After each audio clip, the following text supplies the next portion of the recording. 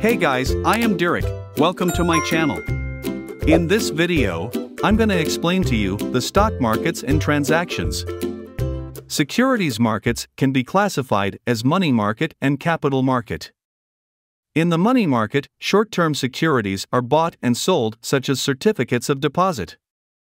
In the capital market, long-term securities are bought and sold, such as stocks and bonds. Capital markets can be further classified as primary market and secondary market. Primary market, the market in which new issues of securities are sold to the public. In the primary market, the issuer of the equity or debt securities receives the proceeds of sales. The main vehicle in the primary market is the initial public offering, IPO. This is the first public sale of a company's shares. The primary markets also sell new securities, called seasoned new issues, for companies that are already public. Before securities can be offered for public sale, the issuer must lodge a prospectus, which is a public offer document, and obtain approval from Securities Commission, SC. To market its securities in the primary market, a company has three choices. First, a public offering. The company offers its securities for sale to the general public. Second, a rights offering. The company offers shares to existing shareholders on a pro rata basis. Third, a private placement. The company sells new securities directly to selected groups of investors, such as insurance companies and pension funds. Secondary market, the market in which securities are traded after they have been issued. Secondary market is also called the aftermarket.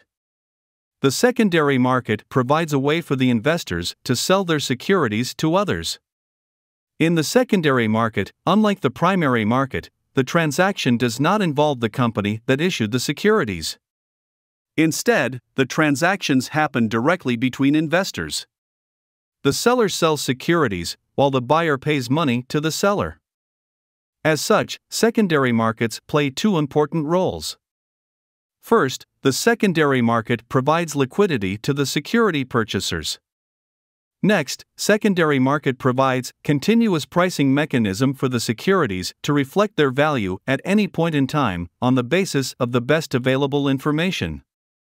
For the trading of securities, there are two types of forums for buyers and sellers in secondary markets. Organized securities exchange is a centralized marketplace where securities such as stocks, bonds, and options are bought and sold. These exchanges are highly regulated and have rules and procedures that must be followed by all participants. Buyers and sellers place their orders through intermediaries called brokers. Examples of organized securities exchanges include the New York Stock Exchange (NYSE) and NASDAQ. However, the over-the-counter OTC market is a decentralized market where buyers and sellers trade directly with each other without the involvement of a centralized exchange. The OTC market is less regulated than organized securities exchanges and trades securities that are not listed on an exchange. OTC trading is conducted through a network of dealers who act as intermediaries between buyers and sellers.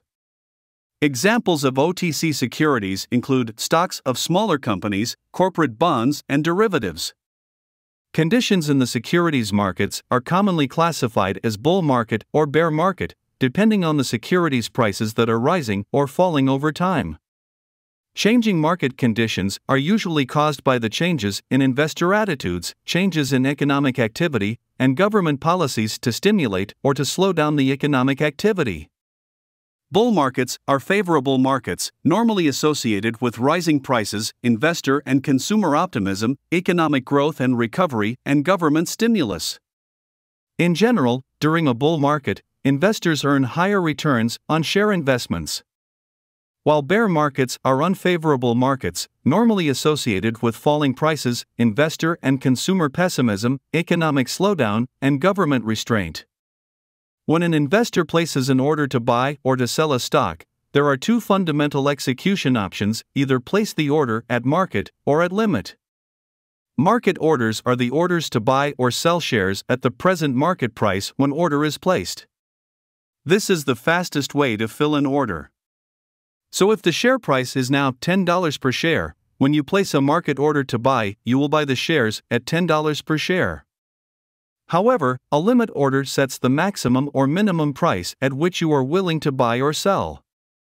For example, if the current market price is $6 per share, you may place a limit order to buy the shares at $5 per share.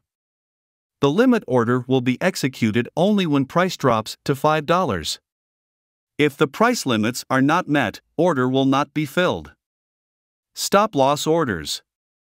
This is an order to sell a share when its market price reaches or drops below a specified price. It is also called a stop-loss or stop order. This is a type of limit order. Long purchase and short selling are the two basic types of securities transactions. A long purchase is a transaction when an investor buys and holds the securities with an expectation that the price will rise in the future. A long purchase is the most common type of transaction. The objective is to buy low and sell high. Investors will make profit when stock prices go up. However, short selling is quite different. When investors expect that the market price will drop in the future, probably they will go for short selling. Investors sell securities they don't own by borrowing securities from the broker. On the other hand, broker lends securities owned by other investors that are held in street name. So short selling transaction starts with a selling. Investor sells the shares first. Later on, when price drops, they will buy back the shares and return the shares to the broker. A short seller must make an initial equity deposit with the broker, which means in the investor's account, there must be a certain amount of money to be kept as collateral.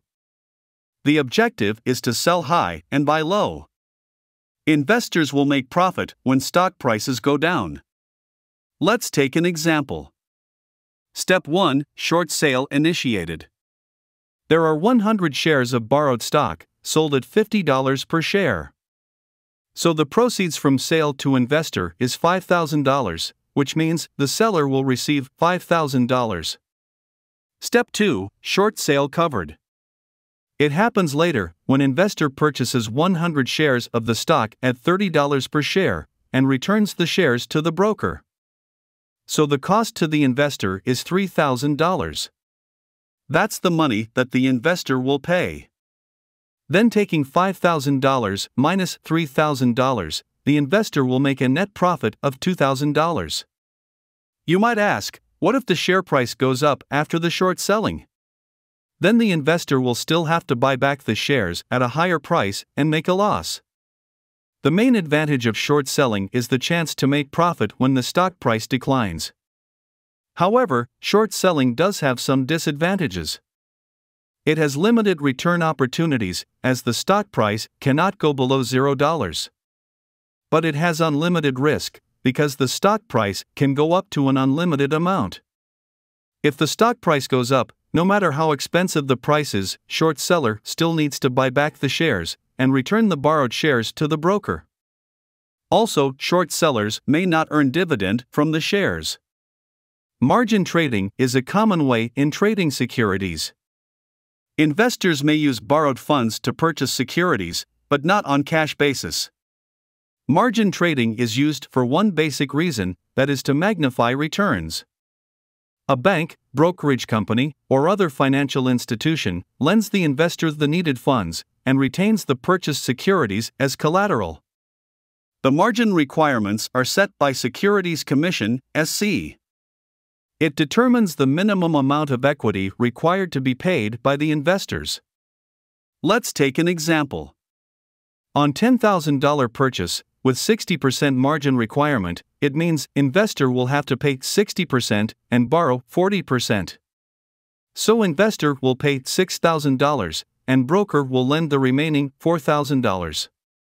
Margin trading can be used for common stocks, preferred stocks, bonds, mutual funds, options, warrants, and futures.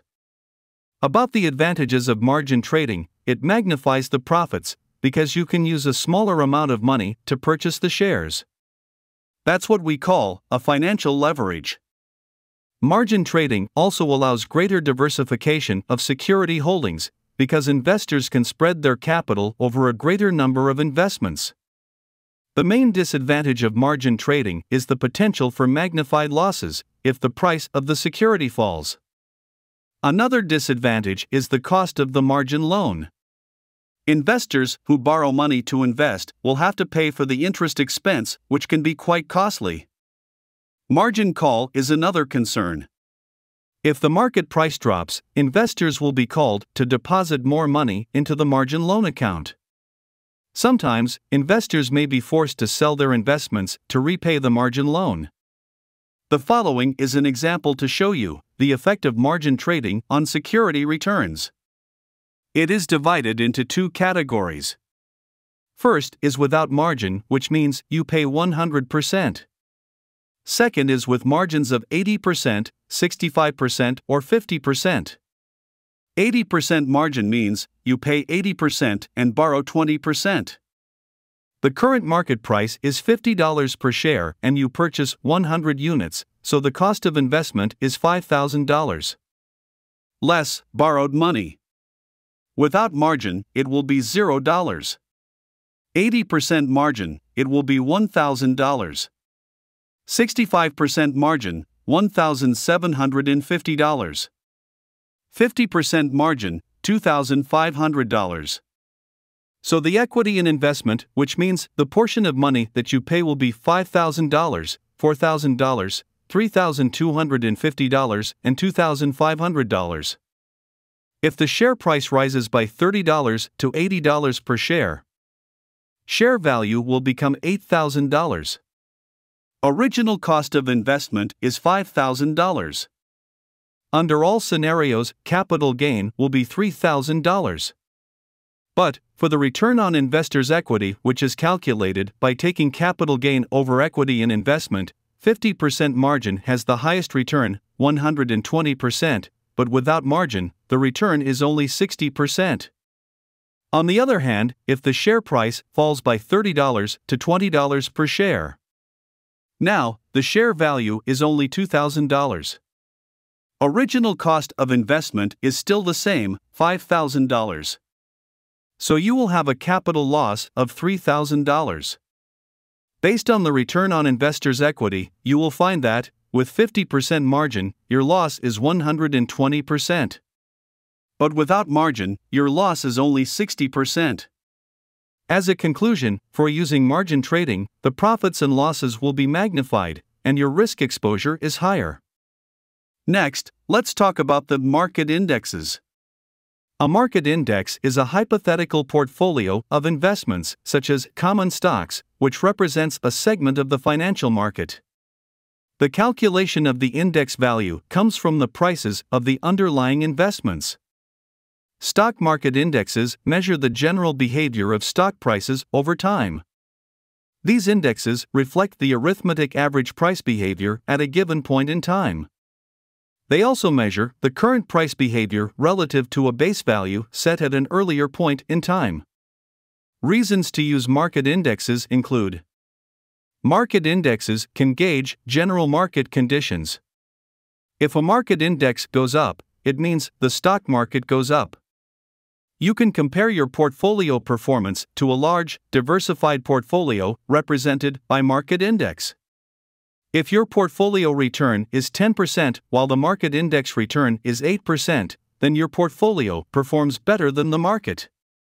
Market indexes can also be used to study market cycles, trends, and behaviors to forecast the future market behavior.